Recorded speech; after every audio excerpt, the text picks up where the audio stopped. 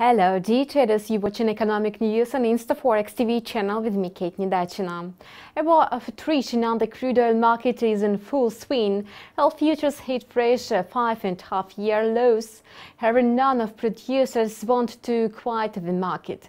What's more, Iraq and Russia joined in the game of Saudi Arabia and boosted the oil production to a 10-year high. Brent crude plunged to $55.65 a barrel, at the lowest level since mid-2009. According to JP Morgan forecast, the price could reach even $43 in the coming months.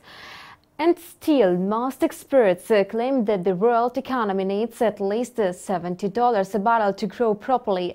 However, none of the analytical firms predicted such a sharp drop in oil prices, which we saw in the later half of 2014.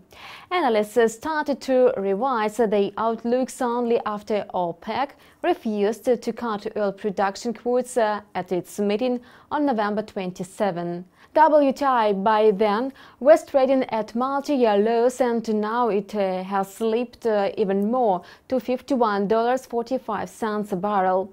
But again, contrary to expectations, the U.S. shale companies continue to drill. Meanwhile, at the end of last week, Barack Obama signed a decree lifting a 4-decade-old ban on crude exports from the U.S.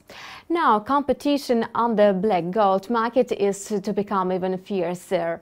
In addition, the latest data from China make investors worry again about the reduction in demand as the industrial sector of one of the world's largest oil importers almost stalled in December. It was ИнстаФорекс News and me, Kate Недачина. See you next release.